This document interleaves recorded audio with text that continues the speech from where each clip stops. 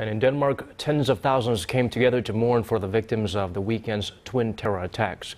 Around 40,000 people flocked to vigils across Copenhagen. Flowers were laid and candles lit in the colors of a nation that prides itself on its safety record.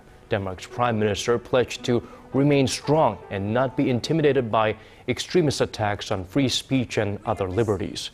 As for the latest on the gunman, he is identified by local media as 22-year-old Omar El-Hussein. Authorities believe he may have been radicalized while he was in prison for a violent knife attack. El-Hussein was born and raised in Denmark and is not believed to be a part of a wider terrorist group.